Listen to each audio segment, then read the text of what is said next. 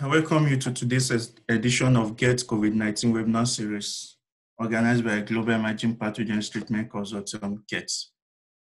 This webinar series is organized to discuss issues around understanding the impact and response to COVID-19 in Africa. And today we'll be discussing future of Africa post-COVID-19, economy, environment, and health.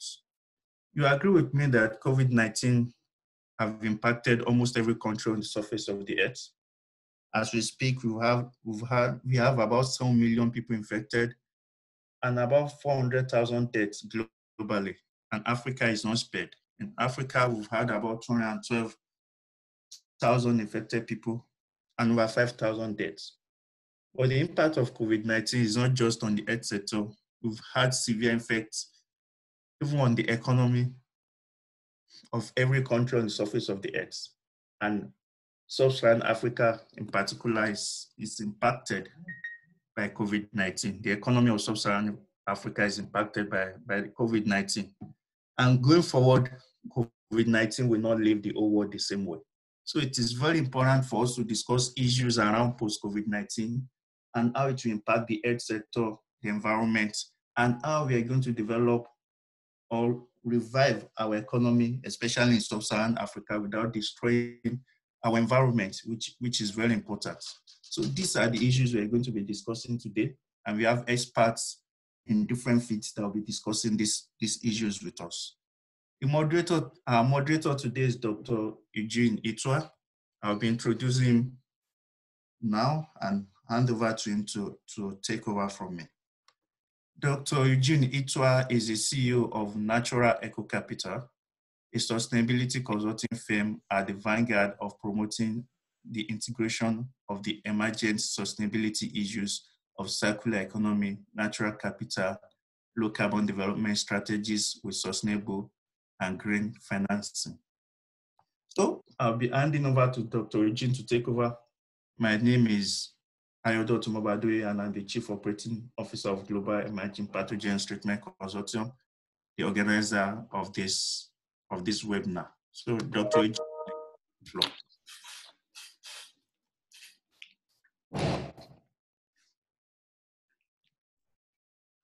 Good afternoon, ladies and gentlemen. Dr. you can hear me? I can hear you loud and clear. Please. Great. Go. Once again, good afternoon, ladies and gentlemen. Good afternoon, Doctor. The world is at risk and continues to be at risk of COVID-19. COVID-19 pandemic appeared suddenly and put a brake on what mankind is doing, with heavy impacts on all sectors of the economy. With regard to health, for instance, the most developed economies in the world faced and is still facing a major health crisis due to this new coronavirus. Despite their technological economic advantages, countries such as the US, China, the UK, Spain, and Italy have been struggling to put an end to the spread of the virus. Even with all the effort put in, all of us are fully aware that tens of thousands have lost their lives in these countries, and the virus continues to spread. Africa countries are not spared. But the challenge here is, given the weak health systems, for instance, in the African countries, and when you tie that to what had been with regard to peace and security on the continent, you will readily agree that Africa is in their situation. the linkages between public health, societal well-being, politics, and the performance of national health systems are well documented in Africa, particularly in countries where there have been fighting, conflicts, protracted ones, and the ongoing ones. The COVID-19 pandemic is expected to hit African economies extremely hard. That is the forecast. According to the World Bank Biannual African Pulse report, it says as a result of the pandemic, economic growth in sub-Saharan Africa will decline from 2.4% in 2019 to between minus 2.1% and minus 5.1% in 2020, depending on the success of measures taken to mitigate the pandemic's impact. This means that the region will experience its first recession in 25 years.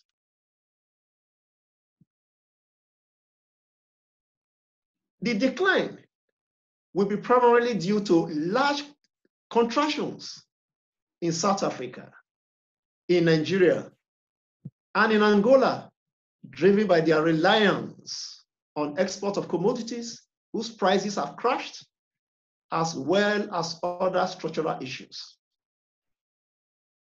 Ladies and gentlemen, this will inevitably affect Africa's participation in trade and value chains, as well as reduce foreign financial flows. Today, it could be said that there have been gains with regard to environmental impact and indeed on climate. Studies have shown that emissions, pollutants, in terms of their concentration in the air, have reduced. The considerable decline in travels have caused many regions to experience a large drop in air pollution. Should we celebrate this? Some economies are already trying to open. Indeed, some have opened, although some are going back again in terms of lockdown. But there are key issues with regard to Africa that we must give attention to. Do you think Africa is uniquely positioned to leverage its rich agricultural resources by improving basic infrastructure and efficiency and agro-processing capacity? What resources indeed are needed to strengthen the public health sectors? How can we continue to maintain the level of seemingly positive impact that we have got regarding the environment? Will the situation worsen? Ladies and gentlemen, we have experts in-house that will be talking to this very subject that has been highlighted. These experts, and indeed, I will also call them passionate speakers,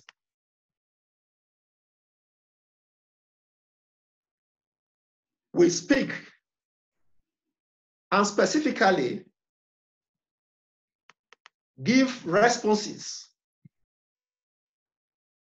to these questions.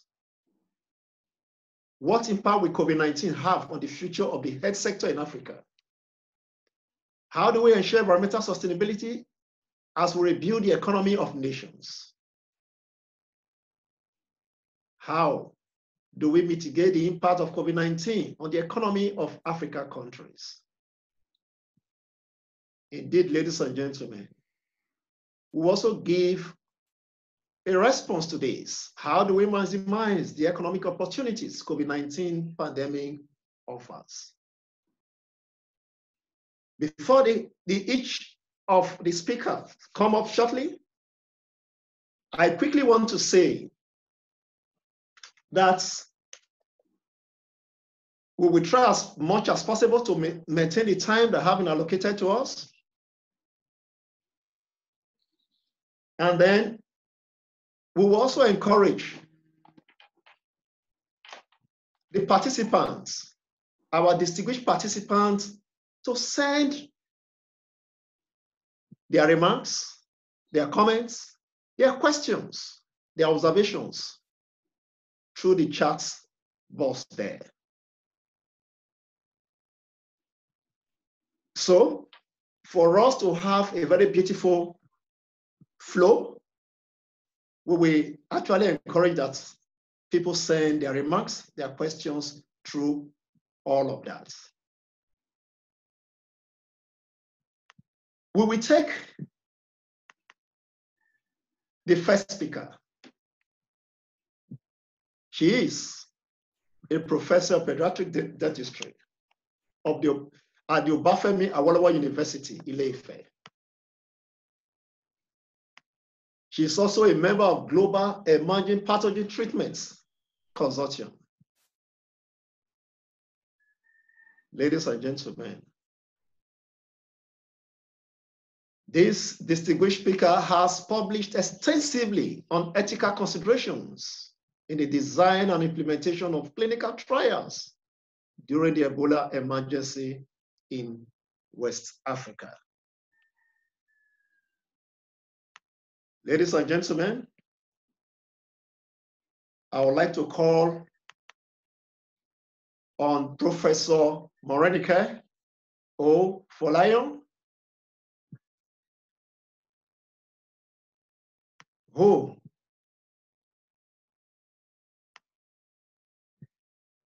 will be talking to us on what impact will COVID-19 have on the future of the health sector in Africa.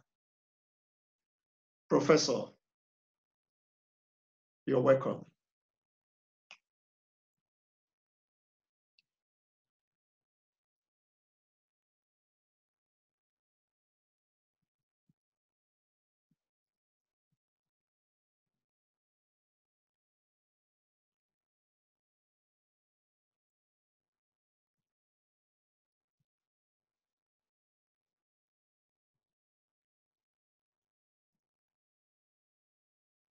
Dr. Dotun?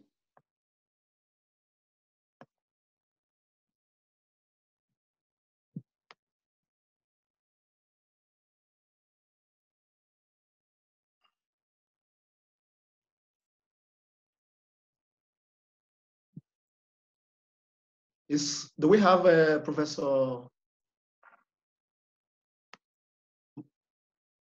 Morenike here?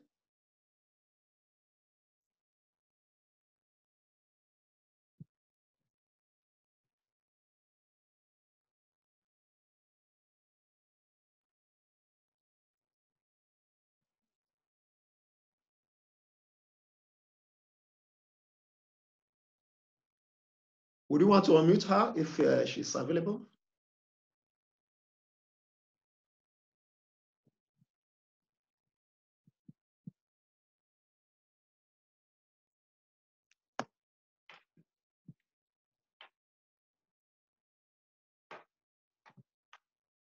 Perhaps maybe we move to the Professor Jimmy Adegoke.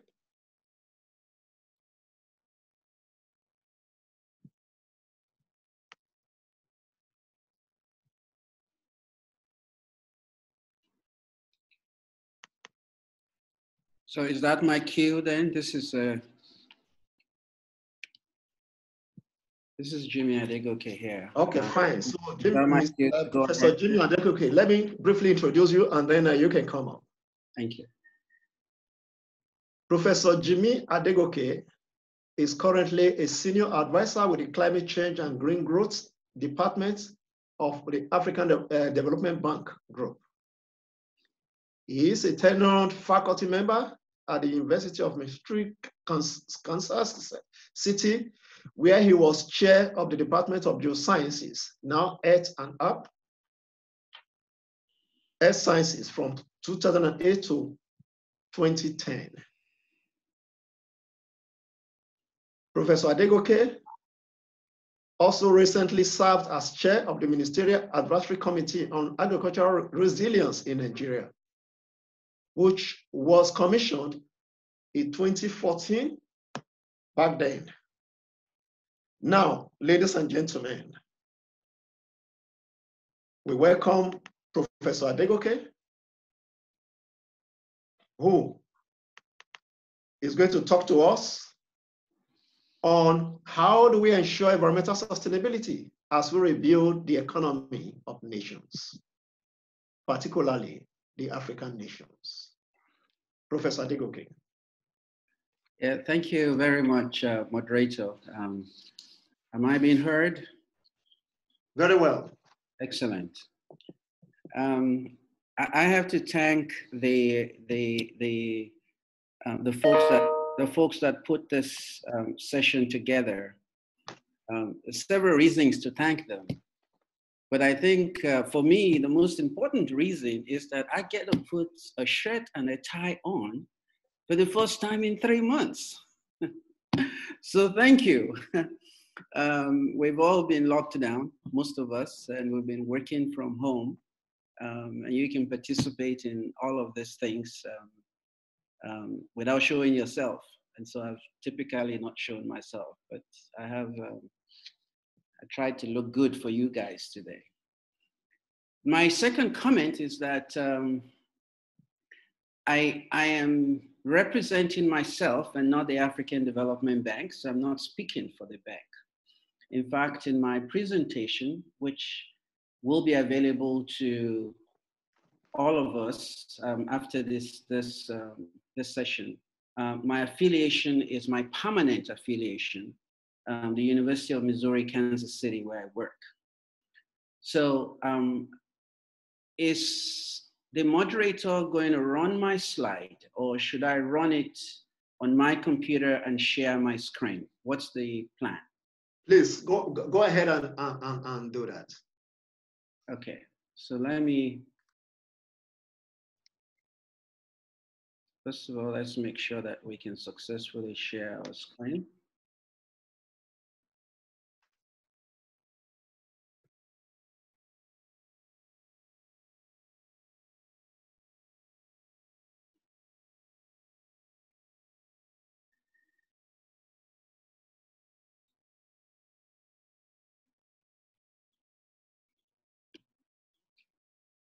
Is everybody seeing my screen, or is anyone seeing my screen? I have a PowerPoint folder up now. Can everybody see it? Yeah, it can be seen here. Excellent. Okay, so I've been asked to speak to present some environmental perspectives for rebuilding better, rebuilding after COVID-19. As bad as it has been, even this shall pass. And we will have to deal with the question of how do we recover, how do we build back our societies, how do we build back our economies.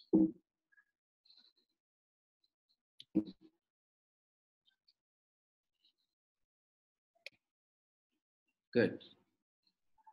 So the moderator in his introductory comments mentioned the fact that this has been a major issue.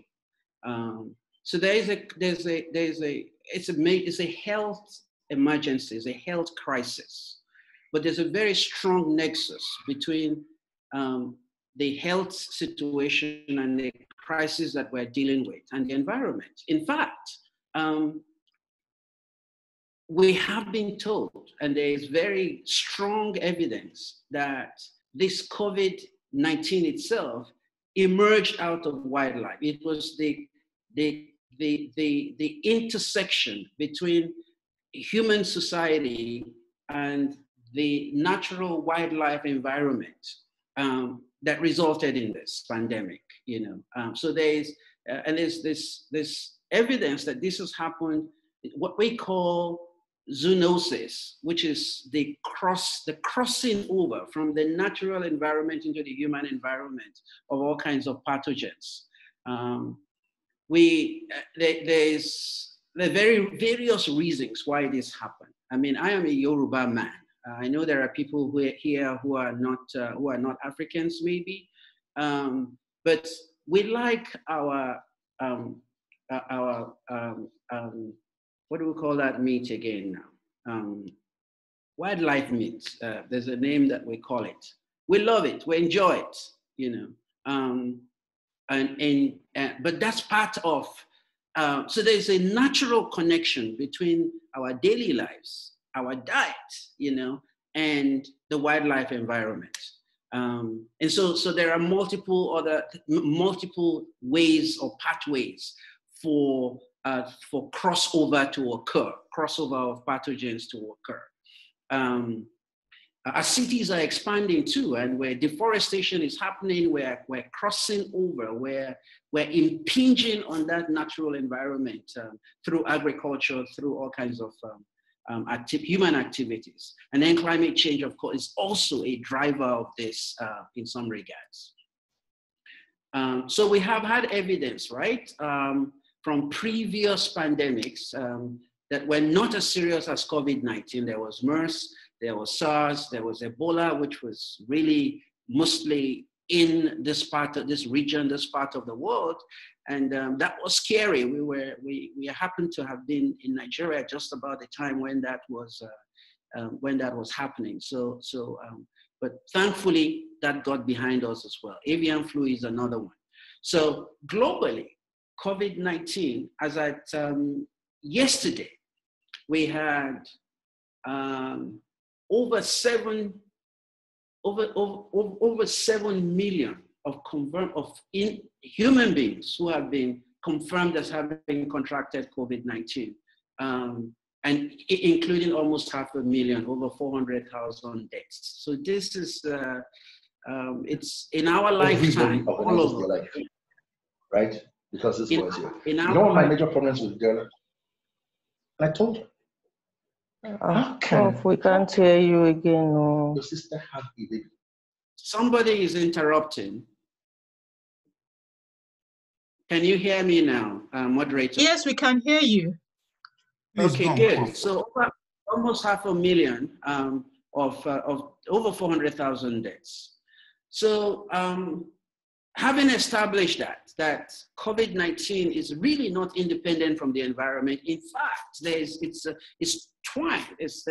very close linkage between what the emergence of this pathogens and these infectious diseases. So what are my key messages? So the first is that linkage very clearly. Okay, so what do we do about that as we rebuild? What do we do about that? And I think that what we really have to pay attention to, our governments, as we rebuild, is to prioritize natural capital investment, okay? Natural capital is investing in the environment that sustains us. So Nigeria, for instance, right? We derive all of our oil, 90% of our economy comes from the natural environment in the Niger Delta.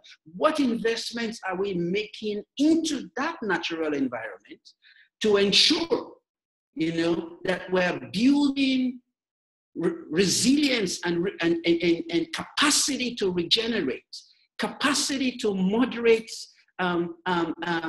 negative impacts, all of those are essential. And so that's my very first message here, okay? The second message is that because we are moving into these natural environments, there's a loss of biodiversity. And human encroachment into these natural ecosystems is really accelerating the transmission of this potential pathogens.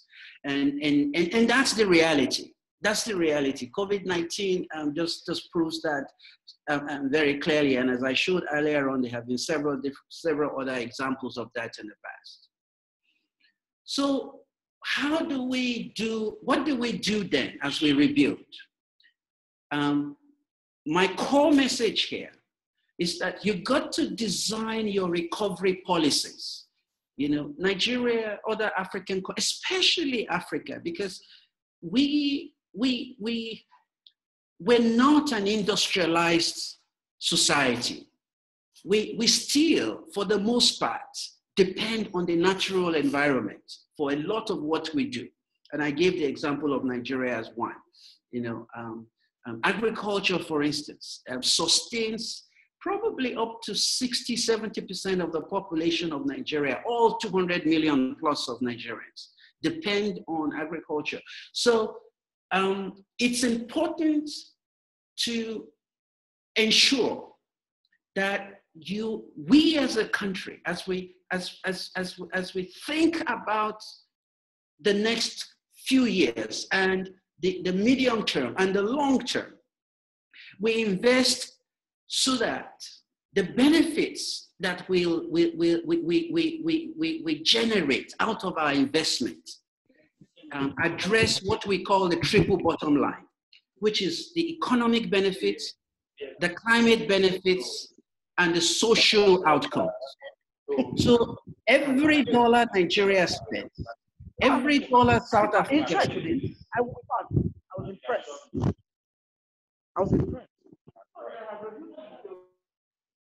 Sorry, Professor Adegoke, please, those that control the IT people, please, could you mute everybody? Yeah. So every dollar we spend, we really need to ensure that it addresses not just our economic recovery, not just the strength of the economics and the wealth that's generated through the economic activity, but it addresses climate, sustainability, and social outcomes as well. That's the triple bottom line approach to investing. And I really want to emphasize and address that. So talking about the impact of COVID-19, this is an interesting slide. I'm just going to show it very briefly. One of the unanticipated benefits, right? Nobody thought about this 3 or 4 or 5 months ago, but global greenhouse gases have plummeted, dropped down, you know, since between January and now, which is a good thing. It's a good thing. And I think our moderator mentioned that. Because we're consuming fossil fuel less, our vehicles are not on the road, industries are not really spinning and spewing out CO2 as they normally do. So you can see that graph on the right really trending downwards. Okay, this is a study published in Nature just recently. So the government policies, the lockdown policies has drastically altered, and the key thing is energy demand, okay? Energy demand, and we are unfortunately oil producers like Nigeria and Saudi Arabia and Gabon and Angola, you know, and North African oil countries like Algeria and Libya. Their economies, they have experienced a massive shock in this area, right? Because of very low demand for oil and all of that. But what that means is that we have seen a 17% decline in oil.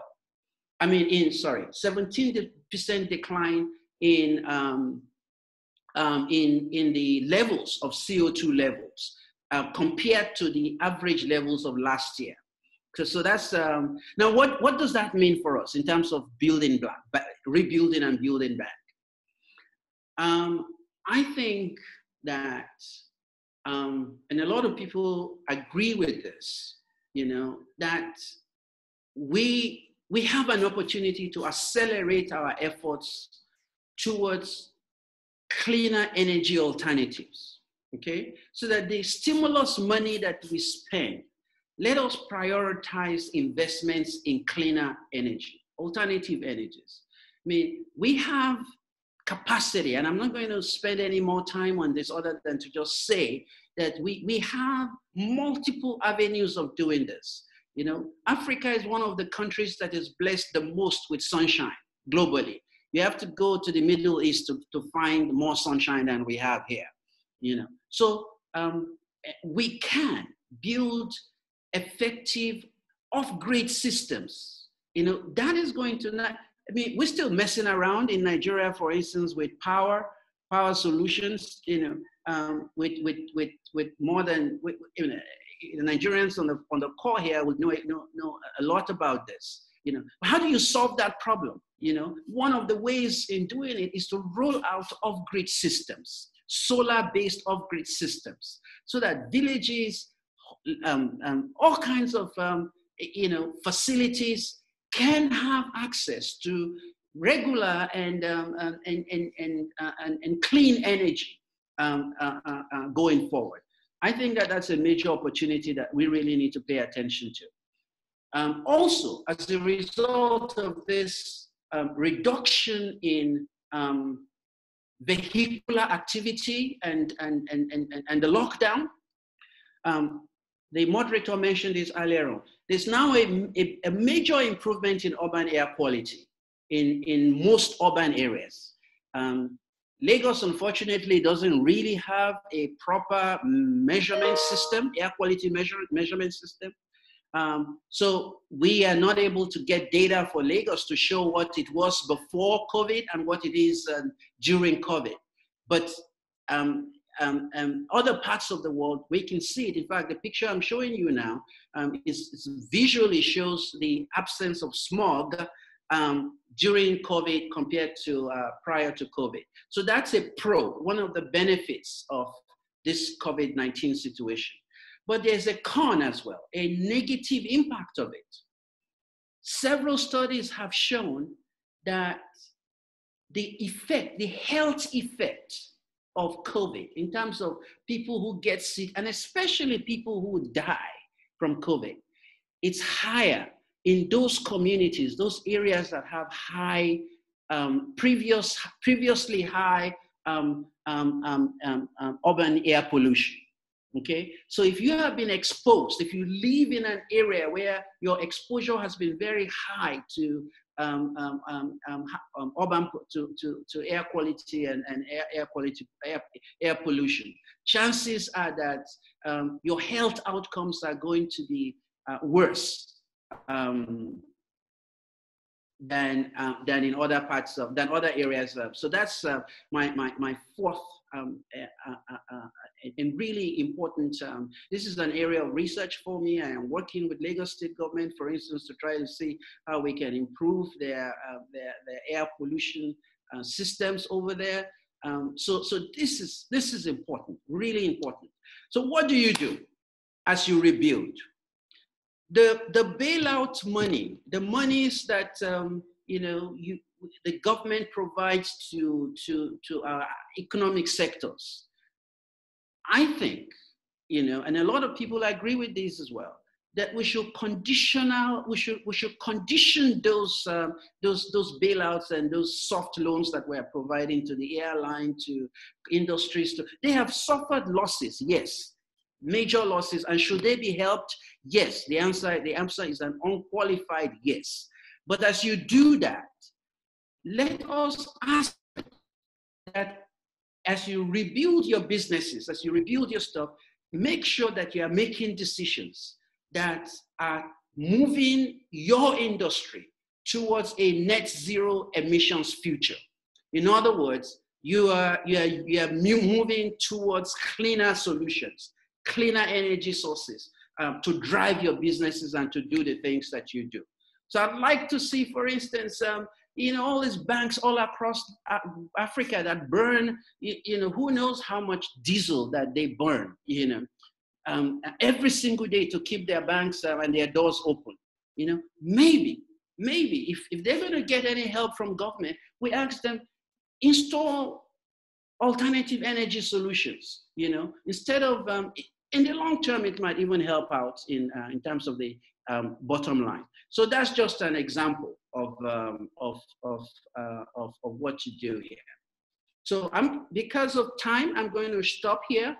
And I'm going to draw your attention. You can all read this if you're using your computer, but if you cannot, well, maybe I should read it. This is the President Cyril Ramaphosa, who is the chairman of the African Union, in speaking about COVID and recovery. He made 2 points.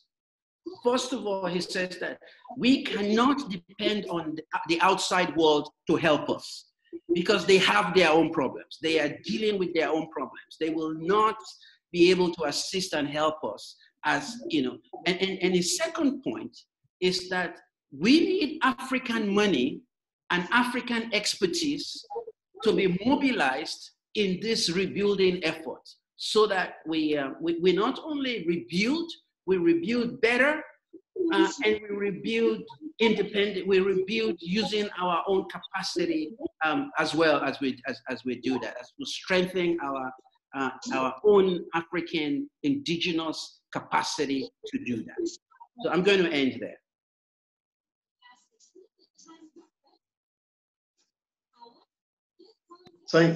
Thank you very much for taking us through all of those beautiful ideas and educating us more on the responsibility that we all have with regard to environmental sustainability. Thank you very much. Please, like we said earlier, ladies and gentlemen, if you have questions, please just keep them and send them through the chat box, and then we can take them up later on. We don't know whether Professor Morenica is available now. I'm here. I was muted. I didn't get unmuted. Yes, I know. I saw it, but and that was why we took that time trying to wait for you. Thank you. No problem. It's resolved. Sorry, it was a problem of getting unmuted. I'm here. Yeah. Okay, fine. So earlier I had actually read out those beautiful information about you. Yeah. And just to say, ladies and gentlemen, if you are just joining, that this is a distinguished professor of pediatric dentistry at the Obafemi Awolowo University, Ile-Ife. Thank you, sir. She has published extensively on ethical consideration in the design and implementation of clinical trials during the Ebola emergency in West Africa. And I think that is very relevant to the issues we're talking about here, and especially since she's going to talk to us on what impact will COVID-19 have on the future of the health sector in Africa. Please, let's have you, ma'am. Thank you so much. I'm sharing my screen. I'm assuming that everybody is seeing that, right? Yes, we are all seeing it. Excellent. So I'll join Professor Adegoke also in thanking the entire team for inviting me. It's really a privilege to share my thoughts. And once again, these are my thoughts and not any other person's. Briefly, I'll discuss in the next 10 minutes or shorter what we know about COVID in terms of its impact on health. I'll look at the good, the bad, and the ugly health implications that has come out of COVID. I'll do a brief discussion and then I'll conclude. So what do we know about the health impacts of COVID? And I'm sure many of you are very familiar with it. We do know that COVID may be asymptomatic.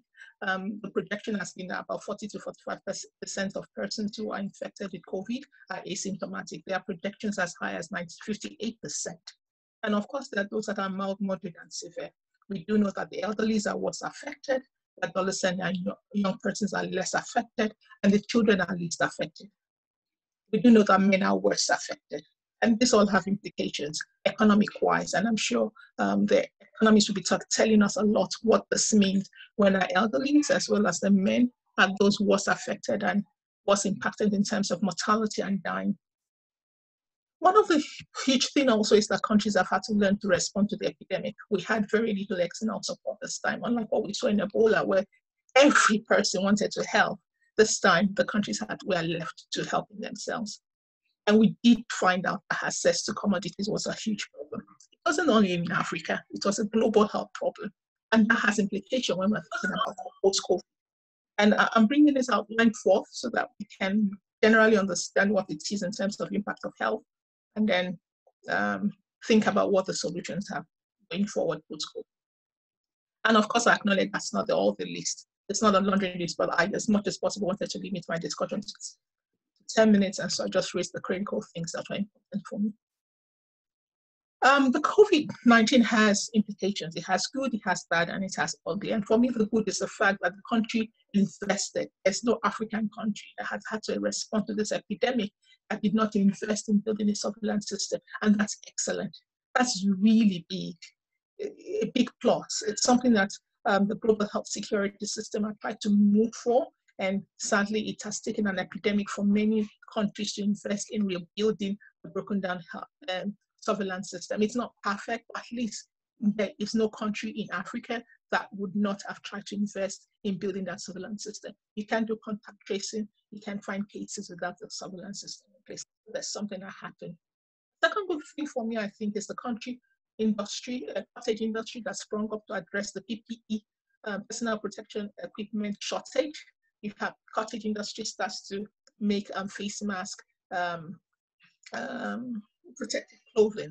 That's really huge, because that is also an economic sector that will increase employment. But beyond that, rather than the forex that is going out to buy those PPEs, for once internally will be reserving forex and engaging labor. And of course, surprising how it might be, when the issue of PPE came up and there was a lot of noise, I was personally shocked that in this age and century, we have people who still existed in 2020 not using PPE. And it's because of COVID that people are all of a sudden learning how to use PPE. But sadly, that's the story. And it's because it wasn't existing, not because it didn't exist, but it just wasn't accessible, or people didn't prioritize it. There are so many things that countries have to prioritize. But PPE access is as simple as gloves and face masks, least of all goggles, or those extensive wears that you're seeing that should be in theater didn't exist in many hospitals and facilities, and healthcare providers were not wearing them. I think there's an increased sense of safety, and you find more hospital persons starting to use PPE going forward. I am not fooled by the fact that many of these gains might be lost. Once everything's settled, at least we'll have some gain, and that's good. And finally, for me, I think was the fact that the politicians also had a taste of their own medicines in the past. When it was Ebola, many people would travel out. I am sure a number of politicians and high-placed persons even found a way of sneaking out of the continent to get help elsewhere. But the majority had to stay back. And I am in Nigeria. I heard politicians saying they were not aware of how bad the health system was. We continue to talk about weak health system, poor health system. They didn't know. But for once, they did have to face up with the realities of what was on ground. Will that change things in future? I have no idea. Has it changed it at this moment? At least in my country, it hasn't. But at least we can go advocating for change, and they would not understand, unlike in the past when they didn't understand.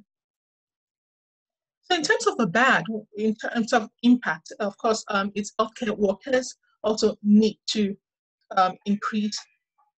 Now, COVID has to be included in the differentials of fever. I think that's one. It's a bad for me because in Africa, Lassa fever has gained ground. I'm not sure people know that it's not only in Nigeria, it's a West African problem, and it's moving beyond the borders of West Africa. But even as it is now, Lassa fever is not a high, healthcare workers don't have Lassa fever as a high index of suspicion. Now we have COVID. So they have to start thinking of fevers beyond malaria. Even right now in the COVID period, many people first misdiagnose COVID as malaria. There isn't a high index of suspicion when you have a fever. So we have to invest in the training and retraining to be able to help people learn that fever has a new spectrum of options, and people have to have high index of suspicion, including COVID, Ebola, Lassa, because these are real-time killers, very short time. They don't have the luxury of HIV to play for years. So that's something. And for me, a bad is the fact that a cure would be found. There's so much international investment in finding a cure. But look at the range of cure options that people are investigating, including hydroxychloroquine. It is not produced on the continent. When the cure comes, we would not be producing it. And when there's another epidemic of a magnitude where biosecurity is a big deal, we're going to have to queue up to be able to assess.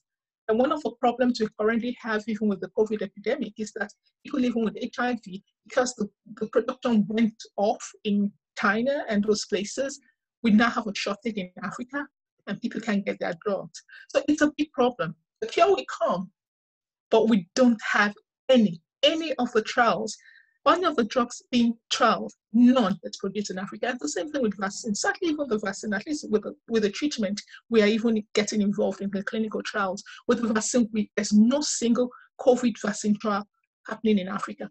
And then when it happens, we don't have the manufacturing capacity to absorb what happens, when a vaccine comes. So I think that's a crisis in the making itself. And then, of course, the crisis was access to diagnostics. Many countries are not testing because they don't have tests. They can't buy it. They don't have the money. And for many that have the money, because of the crisis now, you are having to queue for months to be able to get your supplies. Whereas if you had diagnostics in country, that isn't going to be a problem. So that is a bad for me. And I think that's a lesson we're learning and seeing. And it will be sad if we cannot address this. The ugly, which is for me, is the long-term management plans for PPE waste management. Environmentalists, I was looking forward to hearing that. We're now going to have huge piles of PPEs on the lab, unlike before. How are we going to dispose this? What does this mean for disposal? We're not planning for it, and we're not looking into that. Remember when the pure water sachets also started? Everybody was excited about access to clean water, but we did not take cognizance of the negative impact on the environment of what the waste from access to clean water meant. And I think it's also a problem that we might be seeing in the long term. How are we going to manage the waste generated from the huge PPE that's going to be used?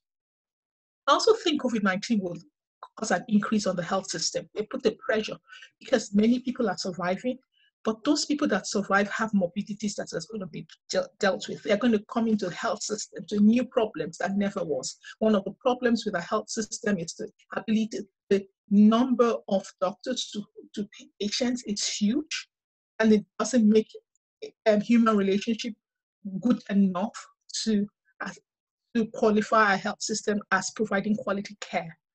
The number of persons living with COVID that is going to come down with morbidity and will be coming into the hospitals for care is also going to put pressure.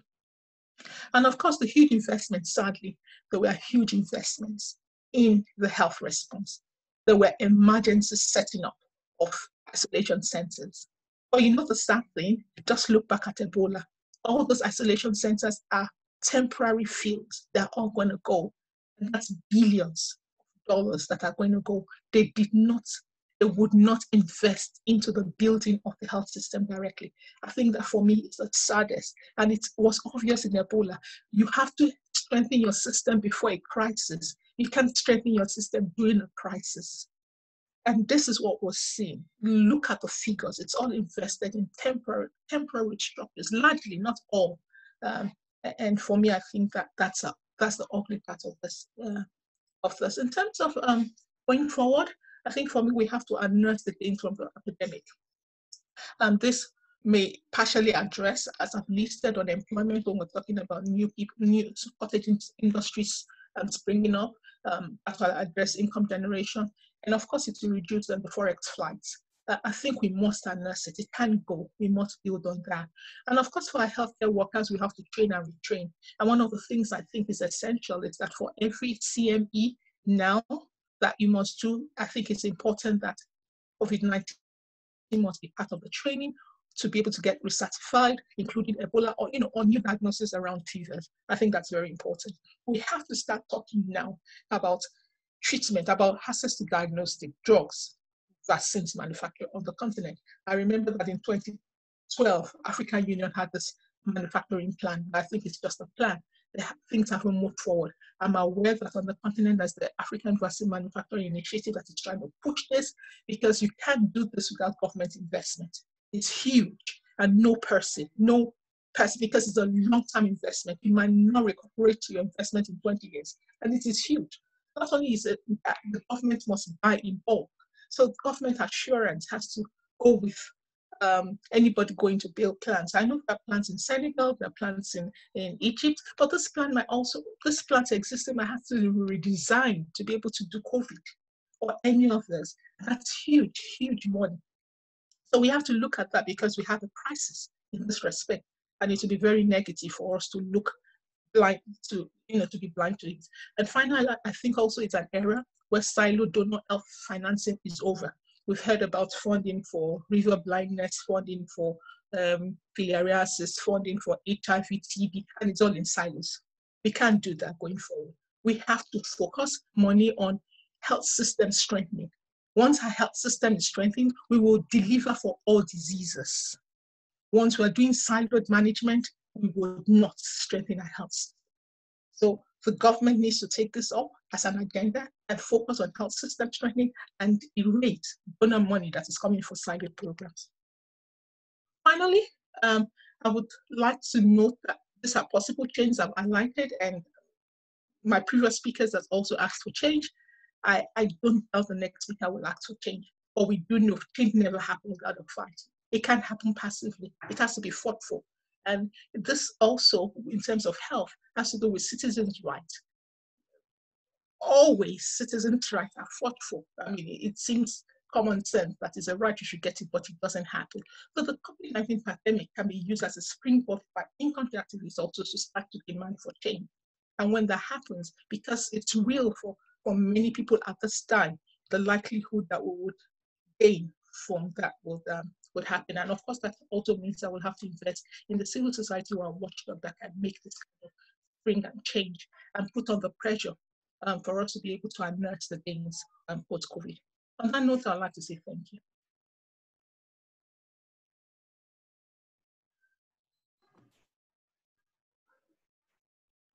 Thank you very much, Professor Moreni-Ken, for helping us to appreciate that, taking us through how the health care system is like. And we cannot be strengthening the healthcare system under this situation. I agree with you. Thank you very much, ma'am. And we will quickly move on to the next speaker, who has traveled, or indeed has been to 22 African countries. He has set up businesses in 12 jurisdictions and worked in a wide spectrum of sectors, leading to a deep understanding of what makes business in Africa sustainable. He is on a journey, and the question he always wants to ask is whether you are ready to take the journey or not, the journey to success. He obtained his engineering degree from the University of Cape Town. With so many years of experiences, he has so much to tell us today on how we can mitigate the impact of COVID-19 on the economy of African countries. I would like to call on Mark Glow. You're welcome. Yeah, thank you so much for that beautiful introduction. It makes me feel a little bit old when I hear the kind of experience I've had. I don't know if everyone here can hear me. We're still getting used to some. Yeah, we can hear you. We can see you. Okay, good. So thanks to Dr. Jimmy, I also wore a proper shirt with collar, because up to now it's been t-shirts. I've been going from home gym to home kitchen to home office, and yeah, it's a good opportunity. And thanks so much to the moderators, Dr. Doughton, for inviting me. We had him on a webinar here in South Africa a while ago, and we do believe that, exactly quoting our president here in South Africa, that we need to find African solutions using African resources. And particularly in this time, we've seen that we've been largely on our own. I think the previous speaker has mentioned that. And indeed, trying to get drugs out of China, which is one of the major suppliers of drugs into Africa, has been very challenging. I have a business in Kenya. It's one of the large importers of medicines and diagnostic equipment. Huge challenges trying to get products out of India. In fact, at one point, India even stopped the export of pharmaceuticals. So we were running out of basic medicine. Currently, we are not producing the full range that we could be. So definitely, I would take up that point from a previous speaker, that we need to capacitate our industry in order to become a little bit more self-reliant and not wait for other countries to provide us with these type of medications. So today I'm going to talk to you about the impact of COVID, how to mitigate it, some of the opportunities, and I'll do this from a perspective of the Johannesburg Business School. This is a business school at the University of Johannesburg, which is a very large university in South Africa. It's ranked number 4 in Africa. It's ranked top in Africa in terms of impact. We are very much into impact in terms of what our students achieve coming through the programs we offer. We have something like 50,000 undergraduates, and the university is one of the few in Africa that improves its rankings. The Johannesburg Business School, I think I've got a presentation somewhere. I don't know if the moderator could share that with us at this time.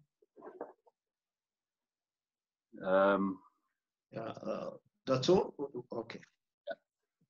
So there we go. So if you can put that onto slideshow from the first slide. So I'm going to talk to you about what the Johannesburg Business School does. And this is important because as we come into a scenario where we need to find solutions within Africa, we need to look within Africa and look at those institutions, particularly universities, that hold knowledge and expertise, and find ways in which that expertise can be accessed easier across borders and through to a more pan-African type of approach. I'm born in Kenya. I'm a 4th generation African. I'm one of those endangered species there in Kenya. We call them Muzungus. We are the only 3,000 or 4,000 remaining. We are rare, quite rare, compared to even some of the antelopes. So yeah, we are very much African, and our heart is here. And when we look at what defines you as an African, we have to ask about investment. Do you invest your time, your energy, your future? Is it here? And definitely that would be a yes for as far as we sit. Yeah. So yeah, a lifetime of experience across Africa has really taught me that we need to become independent. We can't be waiting for other people to help us. So I'm going to talk about the business school. I'm going to talk about SMEs. This to us is the key driver for economic development. Before COVID, things were bad as it was in our economies, generally across Africa for different reasons. The unemployment level, for example, in South Africa is currently, or was sitting at 30%, and it may move to 50%. This unemployment issue is the critical factor, because without work, we can't buy food. We can't buy the basic needs that we need for our families. And the other end of the spectrum from work is poverty. If we can't provide work in an enriching way that brings wealth to our communities, we will never be able to pass on generational wealth if we are not accumulating it. So it's very, very important. We'll talk about that. We'll look at some of the strategies. If you're in business, what could you do? And then we'll look at some of the leadership development models that we've been working on, because we think leadership is really one of the key things we have to focus on as a people in different countries. It's funny how in COVID time, people have been looking more internally. The fact we can't travel, for example, across borders is quite alarming for a lot of us in business in Africa. But what it also means is that the need to break down these barriers. And we have to remember that a lot of these borders are anyway artificial. They're colonial instruments, if you like, to divide up the continent. So the efforts being made by AU and leadership there are critical. We're going to talk a little bit about the development of leadership. So let's go on to my first slide. The next one down. We can move it. Yeah. So the Johannesburg Business School is fairly unique in that it is totally Afrocentric. It came about after a hashtag decolonization effort, within the university to transform our learning to something that is more African-centric. What that means is, let us look for solutions locally. Let us use expertise locally and develop the capacity. So you can read there what we do. We look at really action-driven programs, a very practical approach to our programs. And we are very grounded in where we are, where we sit, our importance, the context in which we are in. And if I can go to the next slide, this one here shows you the different programs within the Johannesburg Business School. We have an MBA. We encourage anyone there who wishes to study further. There's an online option for that MBA. There's a weekend option. So this is our latest edition. We have the Center for African Business that focuses entirely on initiatives across borders, and the Center for Entrepreneurship, which is my discussion today, really is about how do we drive the agenda for small and emerging businesses. We have different also short learning programs and things like that, as you can see. So if I can have the next slide.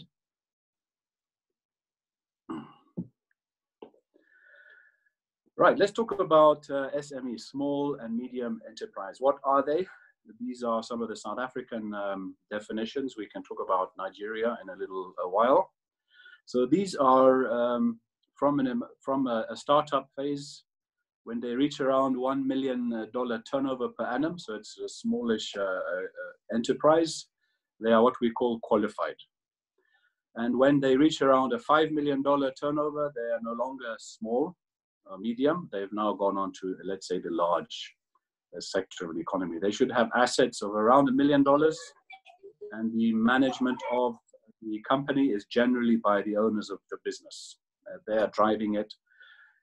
Very often you might also find that where the skills you need to start up and generate business are different to those ones that you need to run a corporate. So there's a point at which it's often a good idea for entrepreneurs to move on. Once they've grown their business to a certain size, is move on to the next opportunity. We've seen a number of challenges in companies like Uber, where that the attitude of the more aggressive small business owner does not work in a corporate environment. Why are these SMEs so important?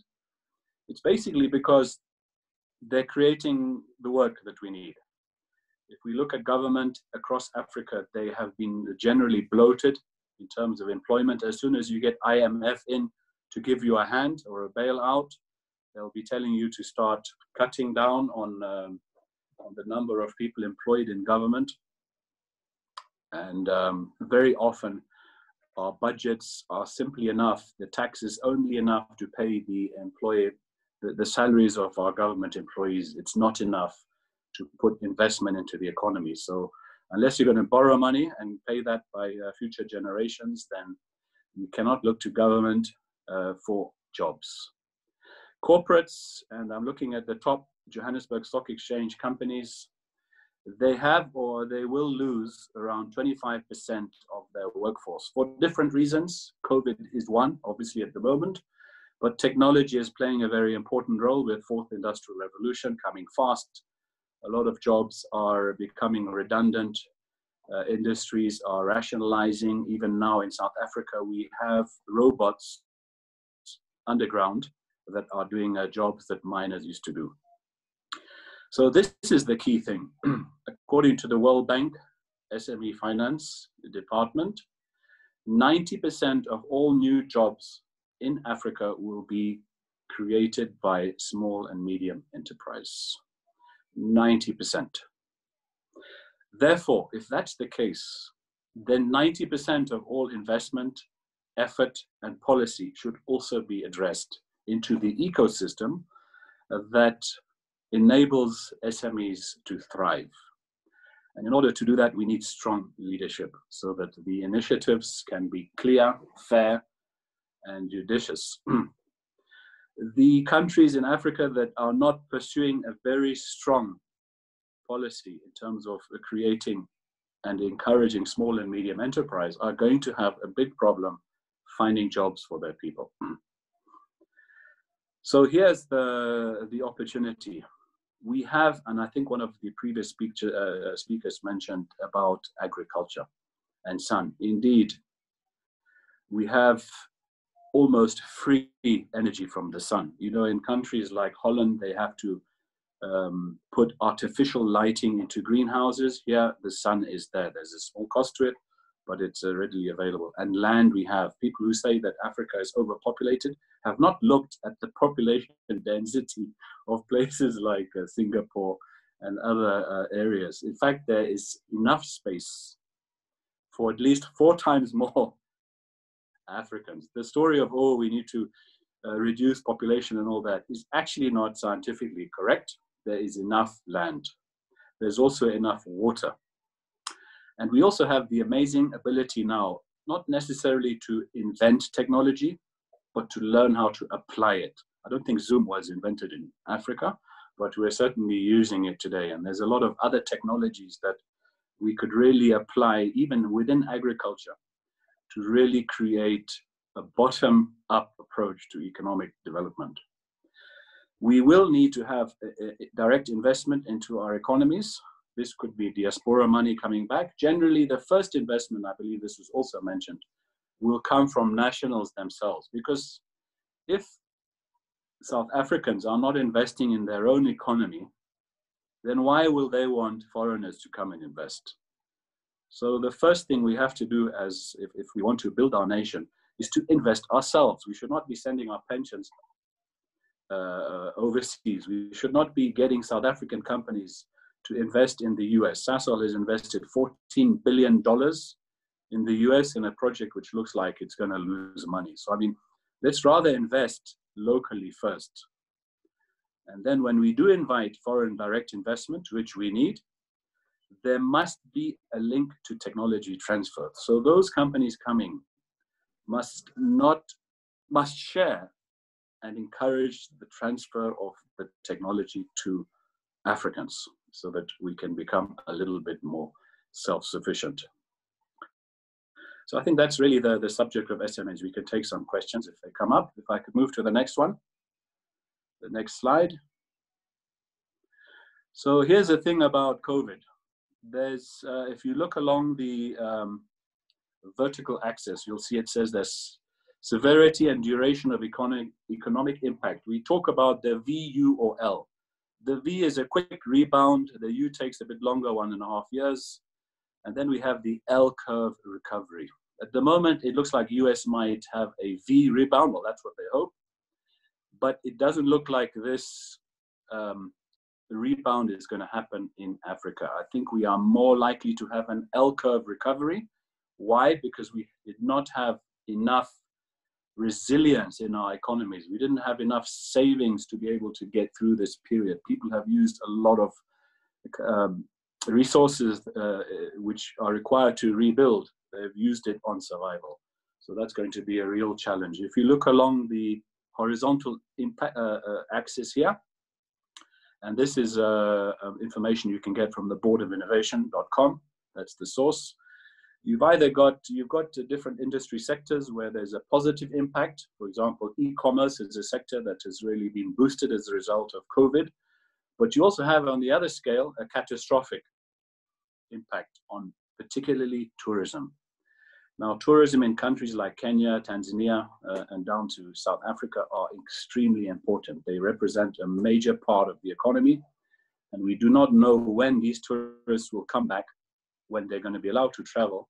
And indeed, if they will travel, if there are still pockets of COVID in those tourist markets, whether they will just rather stay at home. But more importantly, and this touches on the health services, is let me say I travel to a resort in Zanzibar and I fall sick with COVID. What are the medical facilities there that can look after me? And this is the real challenge we might have and the reason that tourists may not come. So we need to really look in terms of our response. What are we going to do? We have probably got an L curve here. So if you look at the bottom line here, if we are in a tourist industry and we've got an L market, the strategy is abandon the market. And that means job losses, unfortunately. Yeah? So you guys can look at that and see where your businesses might be sitting and which strategy to adopt in order to cope with the impact or mitigate the impact of COVID, which was one of the questions I was asked. If I can move to my following slide. And this is the last slide in my presentation. It's really important to talk about leadership in this time. Where there's uncertainty and we don't have the crystal ball to see what's going to really happen, whether it's going to be an L or a U or a V curve recovery, we need strong leadership. Already indications of corruption and manipulation of tenders is coming through in South Africa in terms of how different funds have been utilized. There's a border fence that has been constructed to stop smuggling across the border with Zimbabwe. If you look at the millions of dollars that were put aside for that fence and you look what was actually constructed, you can see that there's been a failure in leadership. And this is really what I think we need to internalize as leaders ourselves in Africa, but this is what we really have to understand clearly. If we want to get long-term sustainable development and economic advancement, we need to have personal integrity. What does that mean? It means we need to have the right discipline and attitude and mindset. We need to be giving people jobs on merit, not because it's my brother or my sister. We should be motivating others and celebrating success of others. This is the Ubuntu approach.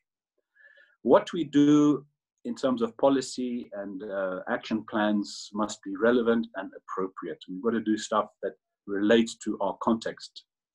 And where possible, add value to something where we have the abundant raw materials. For example, in South Africa, you have gold and diamonds, and yet very little jewelry is made in South Africa.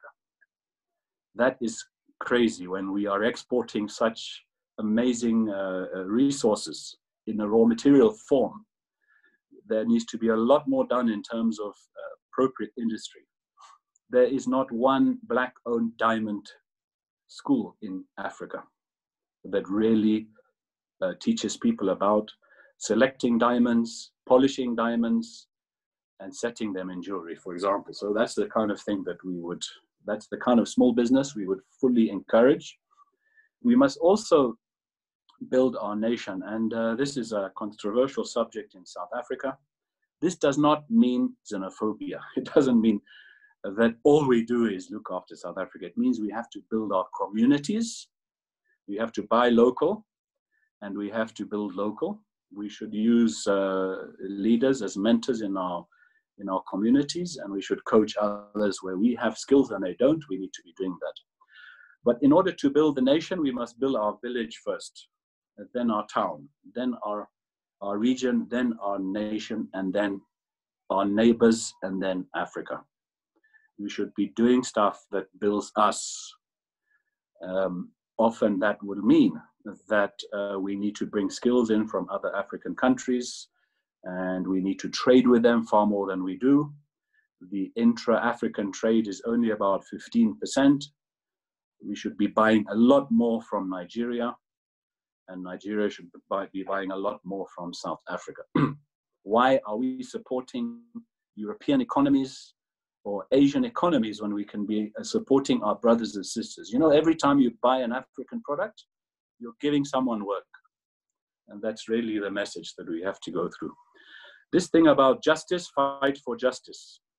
What does that mean? You know, as soon as the judiciary is questioned, as soon as they're compromised, as soon as the opposition party are getting locked up, and as soon as people are getting away with corruption, justice will not be served. And, you know, freedom fighters, Uhuru, Jama, it means that... Sorry, Manglo, you have about 2 minutes left, please. Yeah, this is my last point, so that's a good time. So yeah, we need to encourage the free press, free to associate with whichever groups. Our markets must be open, especially towards other African countries. The idea of a passport, an AU passport, the idea of a trade bloc, and taking away red tape so small business can thrive. What does that mean? It means if you want to start a business, start a business. Don't wait for X amount of licenses. Just get going with it. And that's what we should be encouraging. So that for me, I think concludes our two messages: SME support and leadership. So I look forward to any questions as we go through to the next stage of the presentation. Thanks very much, Dr. Doughton. I'm over and out. Thank you. Yeah, thank you very much, Ian, for that beautiful information you just passed to us, helping us to appreciate that anytime you buy an African product, you're certainly giving somebody a job. It's a beautiful quote for me today. Thank you very much. And perhaps with all these opportunities that will be created, that is being created, can we actually maximize them? Perhaps it's possible. But for us to understand and appreciate how it is possible, we have somebody to talk to us. He currently supports the Federal Government of Nigeria Committee on the implementation of the African Continental Free Trade Area Agreement.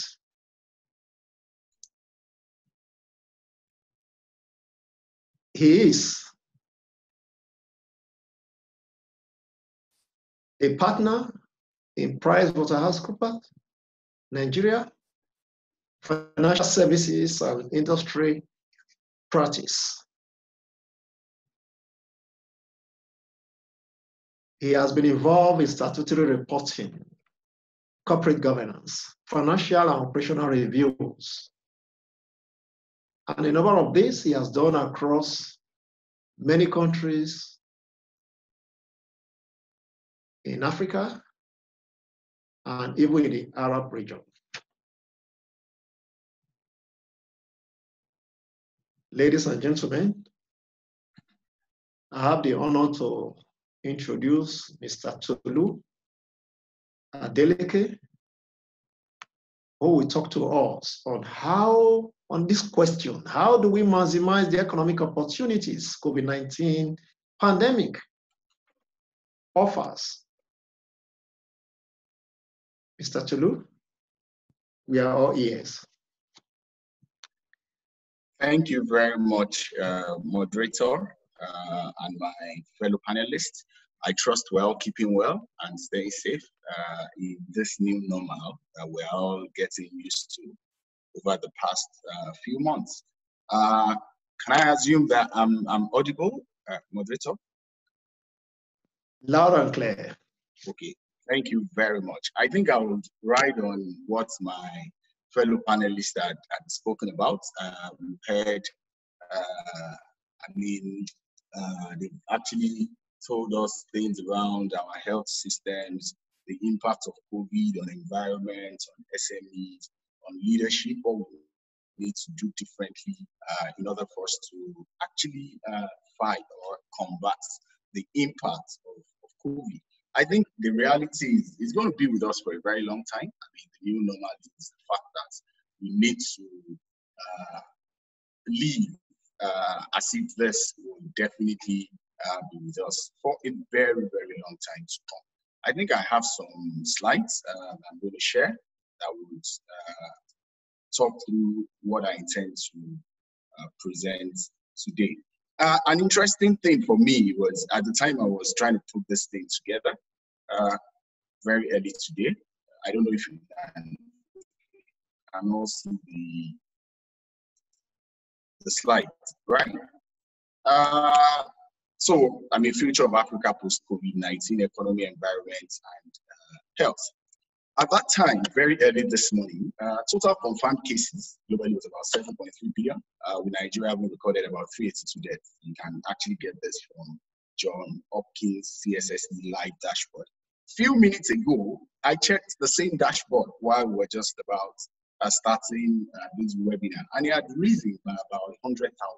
What does that show? What does that tell each and every one of us? It tells us that the way the pandemic is rising, it's at an alarming rate. So we've had over 100,000 new cases between 4:33 a.m. this morning and about 4 p.m. in less than 12 hours. We've had over 100,000 cases. So it means that we need to actually increase the way we react to this. A lot of things have been done by different governments across different countries.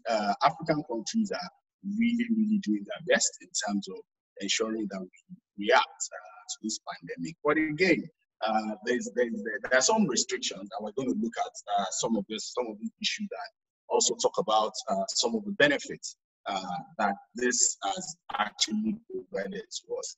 In every crisis situation, there is obviously an opportunity, and we shouldn't lose sight of the fact that even though, yes, there's a crisis that we're all faced with, there are opportunities in here. Just like Winston Churchill said some time ago, we must never allow crisis to go to waste. So are we seeing that there are opportunities in this crisis that African countries need to really turn to some kind of benefit for them?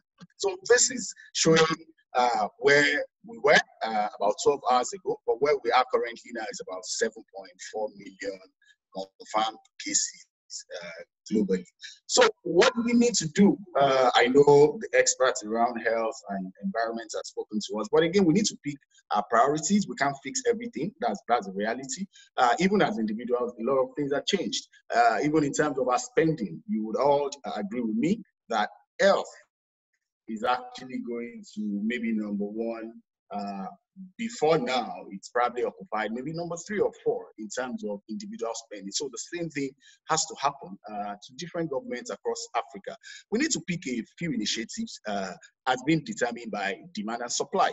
Because again, there's been calls for hospitals to be built across the continent by different countries. But again, we can't just build hospitals that are not affordable. We need to look at what's the purchasing power of people in Africa before just building something that is not sustainable and that is not affordable or accessible to everybody. So there's a lot of interdependence between economy, health, and environment. We're going to be looking at all this. So we need to also fix the financing part of it, because that would obviously create opportunity for a lot of people. So what am I talking about? We need to be very innovative in our thinking. We need to think about creative health insurance schemes, and we also need technology. I think I'll talk about that a bit later. But looking at the slide, COVID-19 is actually the black swan of the century. A lot of things have been said around it, and the speakers earlier had mentioned a lot of things around this. What we tend to see every time is gloom, news of death, news of people falling sick, people falling ill, and all that. But again, there are other parts to this that we need to really focus on if we intend to maximize the benefits arising from COVID-19. So the economic fallout is way worse than what we experienced a few years ago during the global financial crisis. Millions will be left in poverty during and after. I mean, if there is anything called after COVID-19, because I believe that this is going to be with us for a very long time. The pandemic will have a lot of substantial economic impact on sub-Saharan Africa. And of course, we have been seeing the various reports in terms of African countries will likely go into recession, a lot of revenue drop across different countries in Africa, because there seems to be a kind of twin shock to most countries that depend on natural resources, especially crude oil, where the price of oil had fallen drastically before the recent rally, and also the impact of COVID coming at about the same time. Major global recession would happen due to this pandemic. So what do we then need to do? We need to focus on some pillars, which I've actually stated here. We've got the economic, environment, social, and governance. And I'm quite happy that the last speaker actually touched a lot on the governance aspect in terms of leadership and rising to the occasion, so that we're able to deal with this. This pandemic is like any other pandemic. Frankly, we've had maybe Lassa, Ebola, and all that. It's just that the impact, the severity of this is a lot. It's touched practically everywhere globally, and it's shattered a lot of healthcare systems, even countries from the Western world that had fantastic structures in terms of healthcare are really, really struggling when it comes to this, not to talk of a lot of countries in Africa that before COVID-19 were struggling with their health system. So this has actually exposed the weakness in a lot of things, even in our economy. And I think one of the speakers mentioned that in terms of resilience, we do not in Africa have that resilience as some of the countries globally, and this has actually shown everyone the weakness in our system. So I think if you look at the various pillars, economic, environment, social, and governance, just like I've mentioned, these are times for organizations, corporates, and governments to think about business continuity management. So in the last 2-3 months, what exactly has been happening? So organizations and government need to think about it. Yes, there's that decision that needs to be made. Do I keep people locked down for a very long time and not open up the economy? So there's a lot of debate around it. Why do we think people should be locked down? Again, a lot of governments are actually doing this to build that structure for them to be able to deal with this eventually when the lockdown gradually eases. So the next one is around supply chain. We're all aware about the ripple effect that has happened to supply chain globally. A lot of things have been affected. I think one of the speakers mentioned the fact that a lot of African countries depend on China for supply of most of the things they use. So this has actually been significantly impacted. And a lot of things around fiscal and economic conditions of countries in Africa, it's been deteriorating. Just like I said, there has been a twin shock of fall in price of crude as well as the impact of the pandemic itself. Agriculture and food chain, yes, we're actually blessed in agriculture, but that's raw agriculture. But in terms of the value chain from agriculture itself, how have we been able to maximize this even during this pandemic? In terms of the environment, I think that has been extensively dealt with. It's just that what we have seen over the last few months is forced on us. A lot of this reduction in human activities that are led to some positivity around carbon emission and all that are being forced on us. Now, when people start going out, how disciplined are we going to be to ensure that we continue to maintain this? So that's a very key lesson. In terms of social, people have been more aware. A lot of thinking around educational infrastructure, welfare packages around the continent, and in terms of governance, so governments are rising up to the occasion to see how exactly these things will pan out. There are a lot of palliatives that are being distributed, a lot of things that governments are across the continent is doing. So let's quickly look at dilemma for decision makers.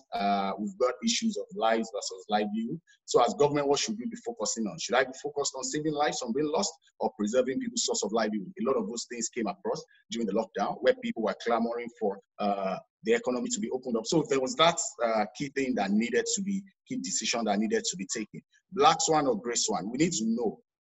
Because this is an event that is not expected to happen frequently, but when it happens, the severity is a whole lot. So we need to decide, do we plan for how often do we need to plan for things like this? Where do we need to devote resources in terms of economic activity? So these are key questions that we need to ask ourselves. Business survival versus job cuts. These also are very important points that we need to also consider. Protecting humanity versus national interest. These are key questions for policymakers. Should I be focused on protecting humanities or protecting the wealth standing of my nation and population? So those things came through when there was serious debate around lockdown versus opening up of economic activities. And as I said, every social and global issue of our day is a business opportunity in disguise. So we need to look at the benefits or the opportunity that disguised in COVID-19, because it actually shows us the weaknesses in our health systems and what we need to do going forward. So in terms of sustainability, I think a lot of things have been said about the environment, so I'll just quickly move straight to the economic part. But in terms of sustainability, these are the things that need to be considered. We need to consider the fact that you have to be a better steward in terms of the capital that you are managing as a nation, because you're managing the wealth of your population. So you need to ensure that you have more stewardship in terms of integrity, in terms of leadership. You need to show this. We need to integrate sustainability into our focus and think about risk management for everything we do. So sustainability of our actions, what do we do? How does it impact on the other communities around me, other countries? I need to start thinking about that as a nation. We need to adopt integrated thinking, shifting from inside out to out of the box thinking. A lot of innovative ideas has to be utilized from health, from environment, from economy, education, medical, the use of telemedicine and all that. So we need to consider all the impacts of the immediate environment to the other extended community. So these are critical issues that we need to think about. For every activity I perform, what's the value addition of that activity to the environment, to my nation, to other countries around me? So that's very critical, because the resources will be limited going forward, and those critical limited resources, how do I apply them? So these are critical questions that nations need to answer, and governments need to consider critically going forward. So we need to pay attention as well to brain drain leaving the continent, loss of skilled workers across the continent. We may need to provide better incentives to healthcare workers as we invest heavily in upskilling those that choose to remain in the continent. It's a very, very key area for us to consider as nations, and looking at the various economic impact. We also need to provide, just like I said, access to healthcare for all Africans. How do we do that, especially people in the informal sector? Someone said earlier, I think maybe the first or the second presenter, that this is the time. You have 3 minutes more, please. Okay. So let me just quickly go through, we've talked about the various impacts of COVID-19. What do we do to stem these impacts, stem the spread of the virus, come up with a lot of reforms, consistent support for the most vulnerable sectors? Integration is very key, AFCFTA, and I think I'll spend about a minute or two on this. Then innovation and digitization is extremely key. So these are the kind of things that we should see based on the weaknesses that have been opened up through the pandemic. So what do we do to maximize the opportunities? We need to focus on high growth sectors. Prioritize interventions that would give us the highest returns. Capital going forward will be limited, so we need to focus and prioritize. We need to look at the sectors that are most vulnerable to job losses. We need to deal with this. We need to prioritize sectors and interventions that would contribute most. So we're going to be having a situation of limiting resources going forward. So what do we need to do with those limited resources? We need to prioritize the sectors that would provide the best value addition. So that's exactly what the thinking should be around. We need to think about our debt and seek more funding. A lot of African countries are exposed, so this is an important area that we also need to look at. Digital transformation to support our old traditional processes should be at the front burner of every country now. How do we build more resilience around technology because of the limited physical interaction of people to people? So in terms of work, school, education, health, and all that, we need to continue thinking about. We need to leverage on our agricultural resources and use the impact of technology to create more value addition. A lot of beneficial integration should happen through AFCFTA. Now, AFCFTA had a lot of prospects. I heard the last speaker talking about if you buy a good from Africa, you create an additional job and you feed more livelihoods in Africa. That's true. If you look at the data here for shortage of time, I'm not going to be able to go through everything, but it shows that there's a lot of opportunity in AFCFTA. Now, countries are thinking about the use of technology in ensuring that we'll drive some of these things through, because it would create a lot of markets. Currently, I think Africa inter-trade market is about 15-16%, which is very, very low. Now, this is making us open our eyes to the fact that we need to do a lot more in terms of regional integration. And we need to, as countries in Africa, need to rethink the how, the what, and why. funding post-COVID-19. A lot of times we've depended a lot on donor agencies, but right now, even the amounts being provided by donor agencies are shrinking. So we need to think about how we utilize the limited resources that we're faced with. Do we think about domestic borrowings? Do we privatize? Do we think about public-private partnership? How about our budget spending on areas that are not critical?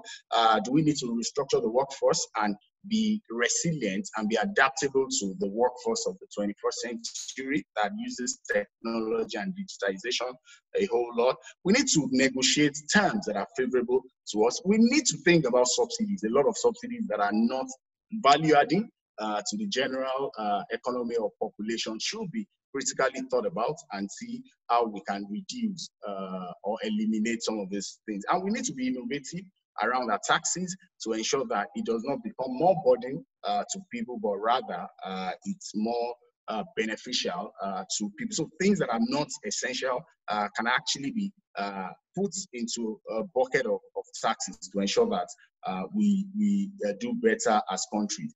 Now, I think I will end by saying survival is the ability to swim in strange waters, which is what I would encourage everybody to do, government decision makers, strategic thinkers.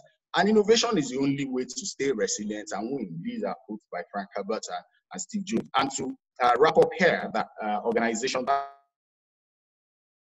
I work for or that I work with, PwC, we have a lot of intervention that we're doing, and we set up some knowledge and innovation hub where we're supporting businesses, providing insights and government in response to COVID. So we have that, I have that clearly shown on the screen, which we're actually supporting businesses and governments in their response to impact of COVID, and working with businesses that have between 5 and 50 people to build their resilience post-COVID to ensure that they stay afloat and do not go down. So I think I will end my session by saying we need to critically think about the benefits and not allow this crisis to waste. Thank you very much.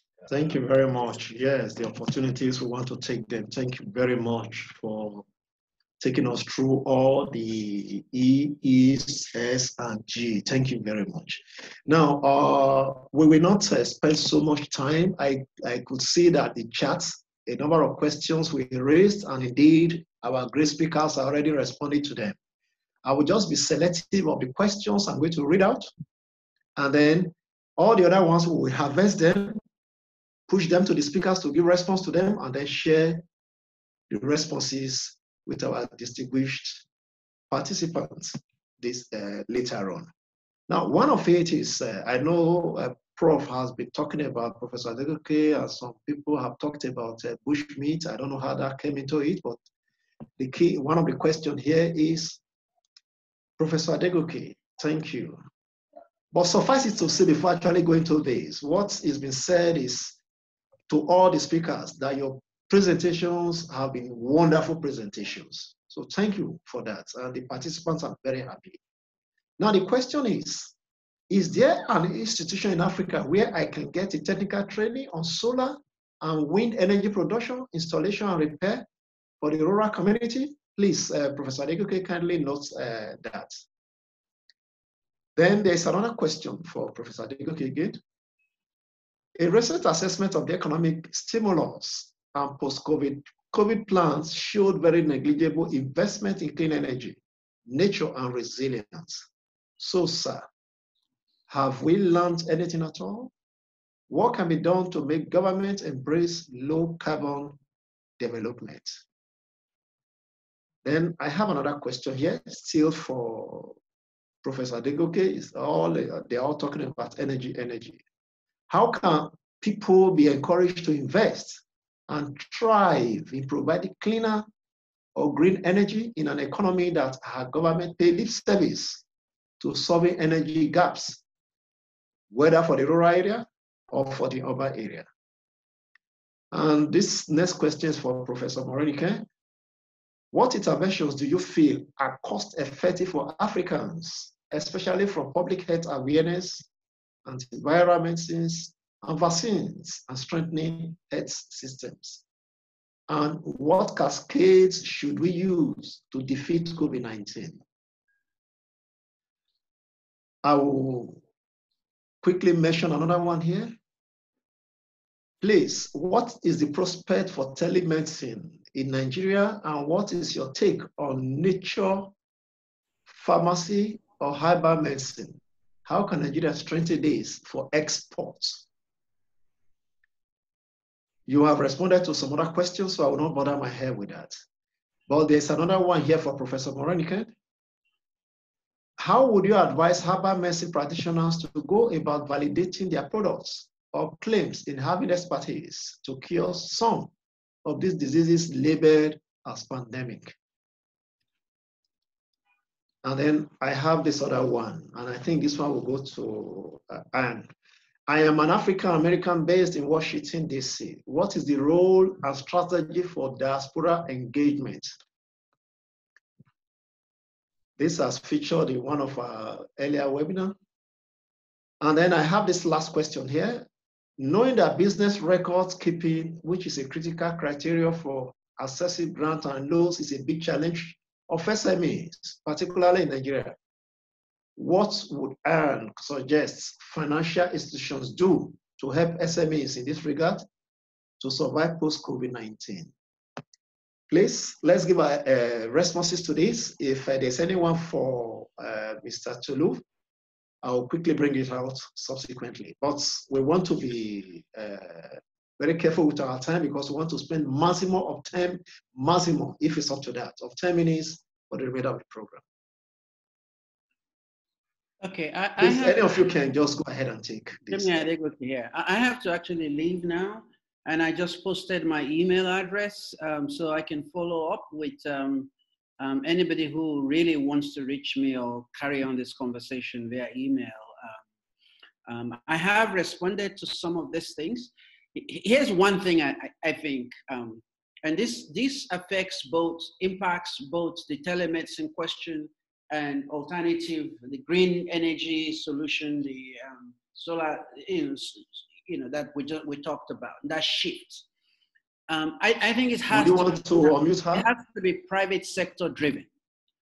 The role of government here is to just maybe provide, regulatory and policy environment. But if solar is going to become a major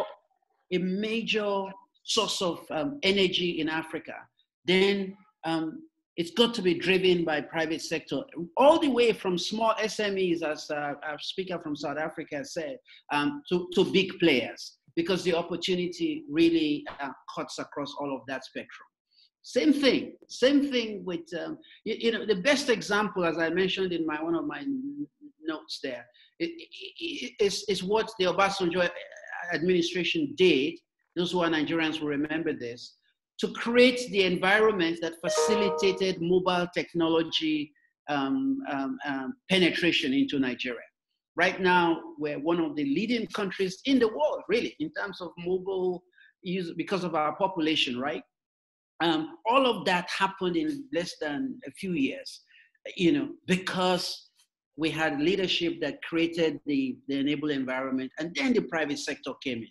And they're doing great in that space. So I've got to go now with that comment. Your excellent responses. We certainly have gotten some information from that. Thank you so much. Yeah, this is Veronica. Yeah, please. And I'd like to take, I think the issue about medicine validation, I did respond.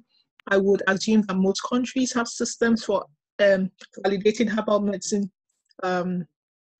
efficacy before it goes into market. I know that in Nigeria there is something which is the NIPRID, National Institute of Pharmaceutical Research and Development, that is dedicated for that purpose. And I'm aware that a few herbal remedies have come through that route. So I can only assume, I don't know what happens within the system, but I know WHO as well as AU and African CDC have policies that support herbal medicine. So I can only assume that their countries also have scaled down those policies implementation. The second question I have is, what are cost-effective responses for Africa in terms of public awareness and to defeat COVID-19. I think whatever is cost effective will defeat every other thing now and in the future, including those things that we neglected in the past. But for Africa, and also I'm weary about generalization. When we talk about weak health system, I can assure you that it's not every country that has weak health systems. I know Botswana is doing well in terms of its health system, and I know a number of countries in North Africa is also doing very well in terms of their health performance. So it's not generalizable. But for most, the cost-effective response is context-specific, and what responses will work is context-specific. But I could almost say that in West Africa, community system strengthening as part of the health system strengthening will be a game changer. We have followed the European model too much, where we're focusing on facility delivery, yet we know that a large percentage of our population go back to the community systems health structures to access care. So we need to strengthen that and integrate it in an effective manner within the health system structure in a continuum, that they can go out and in and out of both systems and yet get the quality of care that they need. We need to think through this. And I think for the many examples I've looked, those services delivered through community systems have really resulted in huge impact. Those services that has continued to depend on facility are still on, look at the DHS, they just remain almost flatline. So that would be my response. On that note, I'll say thank you. Yeah. Okay, so over to Thank me. you very much. Please, Mark Law, yeah. Please. I'll respond to two very good questions. The diaspora is really important. They have always and traditionally been a major source of income for Africa. If you look at the inflows from diaspora in countries like Somalia, etc., that's people that are all over the world sending money back. But sometimes we don't appreciate the size of the African diaspora. For example, in America, there are 40 million African Americans. Europe, Asia, and so on, there are 10 million African Europeans. You know, just compare that to the 4 million European Africans like myself. So there are many, many more Africans out there. And we seldom appeal to that market in terms of their buying power. They are 10 times, on average, 10 times wealthier. So it's equivalent of 500 million Africans out there as a potential market for us. And the kind of things we could be doing is looking at crowdfunding of projects. We could be looking at community project funding as well for social development. And e-commerce enables that all to happen. And the tools we have, modern communication tools and the platforms we have today, make it quite easy for us to engage with people across the world. And you know, I think all of those American Africans, particularly now, must be thinking of the motherland and if you catch them with a marketing strategy, they will definitely support you. I saw the Democratic Party leaders were wearing Ghana, a traditional clothing, traditional cloth.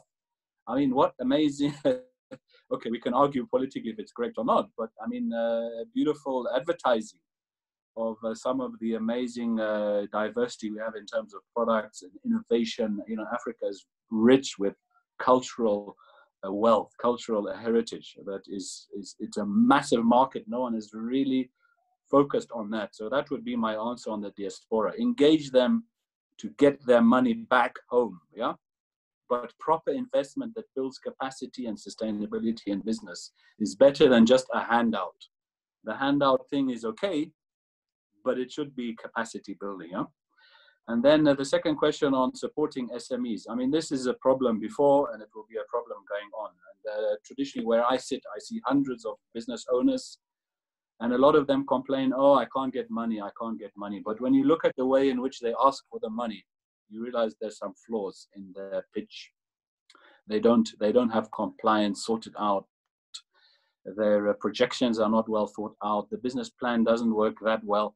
So, I mean, there's a lot of capacity, there's a lot of enabling we have to do as business leaders and mentors and coach to help those young people put together propositions that make sense, that will be funded, because there is money. there's actually quite a lot of money available. You ask yourself the question, who is funding all these government loans at the moment? Trillions of dollars have been funded. America has taken on huge debt. China, where does all this money come from? There's no shortage. I don't know if there's a secret wealth fund out there, but when they put out government bonds, for example, these are generally oversubscribed. The last bond they issued in South Africa was 5 times oversubscribed.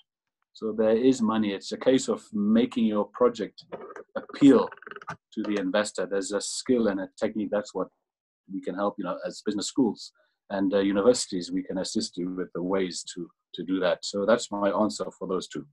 So with me, that's over. Yeah, thanks very much. Thank you very much. We want to certainly appreciate all our distinguished speakers. I believe all of us must have learned one thing or the other that we can work on. I would like to, at this point, say that we all need to be disciplined, like was mentioned earlier, and not just discipline. Ian talked about it, and he said the right discipline. So thank you very much, and I would like to call on Dr. Dotun to take it over from there. Wow. Great presentations. Let me start by thanking our presenters today. I've learned so much. It's like today's webinar is like bringing 3 different webinars together on one platform. Great presentations from health to environment to investment to economics, and bringing everything together. And our experts have done great work today. It's clear that you guys really prepared for this webinar. It's not just coming to say, just talk from your head, but there was clear preparation, and I'm sure there's nobody that was part of this webinar today that did not gain something, regardless of your skills or your expertise. So thank you very much, our presenters. You guys have done wonderfully well. I have to go back now and start digesting each of the presentations because they were all wonderful. So to our presenters, thank you very much. To Dr. Etua, yeah, your moderation was perfect. Thank you for that wonderful moderation. Let me quickly, before we go, 2 apologies. We'll spend like extra 15 minutes today. It is unlike Get and it is unlike us. But you agree with me, the webinar today was just wow. And if we don't decide to stop now, we can continue to discuss for the next 5 hours and everybody will be okay. But subsequently, we'll always keep to time. That is what we're doing, Get. And second, apologies that we had some hiccups at the beginning of this webinar. I apologize for that. We had some few issues with the computer we're using to host the webinar. Things like that never happen with Get webinar. It's just something different today. So I'm very sorry on behalf of Get for that. So thank you, everybody. Thank you to the presenters, to the moderator, and to the participants that have stayed with us for almost 1 hour, 30 minutes. You guys are wonderful. Like Dr. Etua said, we are going to harvest all the questions and we are going to send them to the presenters who will give answers that we will share with all the participants as soon as possible. And we are also going to share the presentations, the PowerPoint presentations with the participants. Everybody that registered for this webinar will get the PowerPoints. And the webinar will be on YouTube from tomorrow. So you can check on our website, www.getafrica.org, and you'll get this wonderful webinar. You can listen to it again and again and again. So from Nigeria, I say thank you very much again and have a great evening. Bye to everybody. Thanks.